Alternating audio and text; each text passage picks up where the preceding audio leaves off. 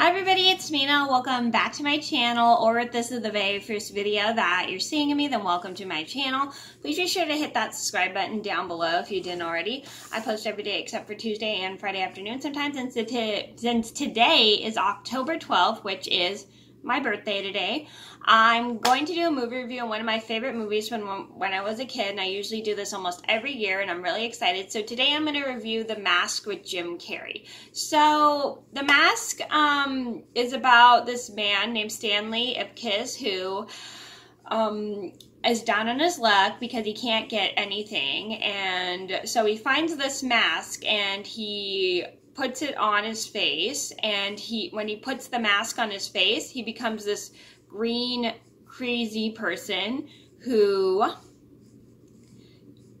gets every desire that he could want with this mask, and it makes him a different person, like a much more confident person than a confident loser, and then a complete loser, which he finds himself as. So he uses the mask and he causes some crazy havoc in the film. To start off, I love The Mask. This is one of my favorite movies. I literally love it. I used to watch it all the time when my mom supervised me as a kid. This is mentioned in my top 10 films of my childhood. And if you didn't see that video, I will link it down below if you didn't see. And I think I mentioned this in my top 10 comedy movies as well, which I'll also link down below, as well as my top 5 Jim Carrey movies, which I'll also link down below if you didn't see. So I really enjoy this movie. It's so much fun, and it's just very entertaining, it's funny, and it's just really good in general. Excuse me. Next I'm going to talk... sorry about that. Next I'm going to talk about the director. So this was directed by Chuck Russell. So Chuck Russell, I am not familiar with any of his work, but this is like the only Chuck Russell movie I've seen. If you guys have seen any other Chuck Russell movies, let me know what you think of them so I could check them out. So next I'm going to talk about, I thought he did a really good job on the film. I thought he did a good job on the editing and the way the movie was filmed. It was just really good in general. I really love all the creativity, like the cartoony humor he added in there, and it was pretty cool. Oh wait, why do I think of this as a top 10 video? I don't know why. Next I'm going to talk about the characters. I really like Stanley. I think he's a really good character. He's just a good guy who doesn't have a lot of confidence in himself, and he literally thinks of himself as a loser. But I love the fact that when he gains this mask, he gains more confidence in himself, of being more standing up for himself and not letting people step all over him, and I really like that about him. And he's played by Jim Carrey, and I've seen Jim Carrey in so many movies that if I named all of them in this video, it would take way too long. So I'm not going to name any of the movies that I've seen him, because I've seen him in so many that it's going to take forever for me to go through. I really just love the fact that he uses this mask to get his desires, but then he realizes he needs to be himself, which I really like. Now, next I'm going to talk about Tina Carlisle. I like Tina Carlisle. I like how she has a little bit of a crush on Stanley Ipkiss, and I really liked how this was, how she kind of flirts with him at first to trick him and to kind of use her flirtatious skills with him to scheme to get into the bank and everything, but then she kind of develops real feelings for him, despite the fact she's kind of like scheming being part of the bad guys at first. And I really love that she kind of like leaves the bad guy side and goes on the good guy side, which I really like. And she's played by Cameron Diaz, and I love Cameron Diaz. And this is also mentioned in my top 5 Cameron Diaz movies, and if you want to see that video as well, I'll link that down below if you didn't see. So honestly, I've seen Cameron Diaz in so many movies. Like I said, if I named all the movies she was in as well, that would take me so long to do this review, and I'm not going to name them all. And I just really like her. I like how she kind of like starts off as a bad guy, but then gets on the good side. Next, I'm going to talk about Milo. Milo is Stanley's dog. I really like Milo. I think he's a really cute dog. I love the fact that he has a really close friendship with Stanley, and he's very loyal to Stanley, and he'll do anything he can to help Stanley, and I really love that about Milo.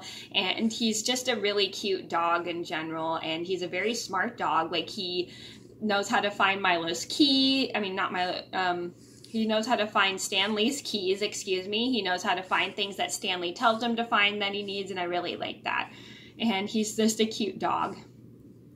And I just love his friendship with Stanley. Next, I'm going to talk about Charlie. Charlie is Stanley's best friend and coworker. So I like Charlie. I think he's a very good guy. I like the fact that he always like tells Stanley, not Charlie, to stick up for himself. I love the fact that he's always by Stanley's side no matter what, and he's just a really good friend to Stanley, despite the fact Stanley has his ups and downs, and I really enjoy that about him. And he's played by Richard Jeni, and Richard Jeni I've not seen in anything else but this movie. Next, I'm going to talk about Dorian Tyrell. I don't like Dorian Tyrell. He's really creepy. He's very harmful, threatening, and I don't like the fact that he threatens everybody and then he uses Tina to get into the bank and everything. I just really don't like his bad schemes, and he's just a really bad person in this film. And he's played by Peter Green, and Peter Green I only recognize from the movie The Bounty Hunter, which I just recently watched a couple weeks ago. Next, I'm going to talk about Lieutenant Calloway. I like Lieutenant Calloway. I think he's a pretty good detective, despite the fact he's suspicious about Stanley.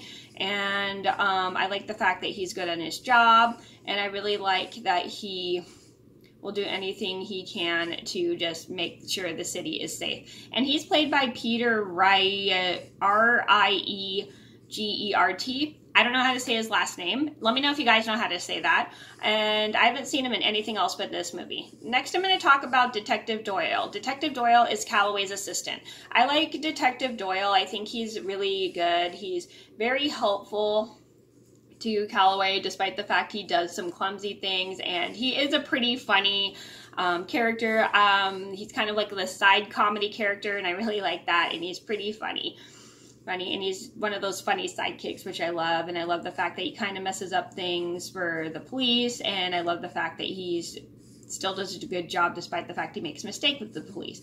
And he's played by Jim Dugan, and Jim Dugan I recognize from Stuart Little and Stuart Little 2, and he voices Lucky the Cat. Next, I'm going to talk about the setting. So this takes place in Edge City, which actually is filmed in Los Angeles. So I love Los Angeles. I used to go to Los Angeles multiple times as a kid. I used to go like to a part of Los Angeles. I'm not going to say where because for safety purposes. And it's just a really nice place in general. I haven't been to all those big parts of Los Angeles. I've only been to, I think, like the smaller parts of Los Angeles where they have like Disneyland and what's it called?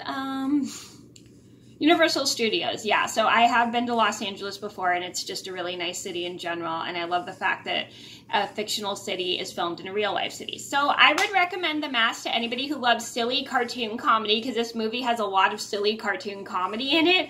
And I also recommend it to anybody who loves Jim Carrey, because it's got Jim Carrey in it, if you're a fan of Jim Carrey.